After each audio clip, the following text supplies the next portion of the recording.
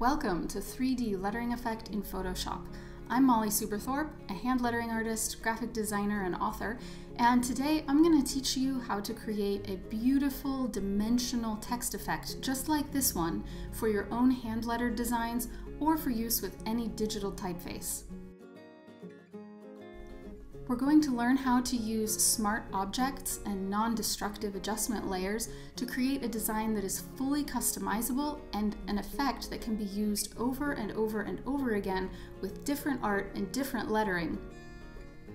By changing up colors and dimension depth, you'll be able to change the artwork of your design so that you can use this effect in multiple pieces.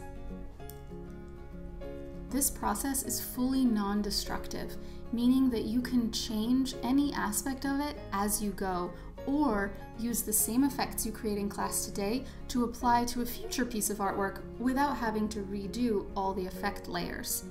That's the beauty of smart objects, and I'm going to show you how to use smart objects in combination with filters and layer effects to create this non-destructive and beautiful type treatment. I hope that you'll follow along and make your own project, which you'll share in the project section of class. Or if you share it on social media, tag me so that I can have a look on there. All right, I can't wait to get started.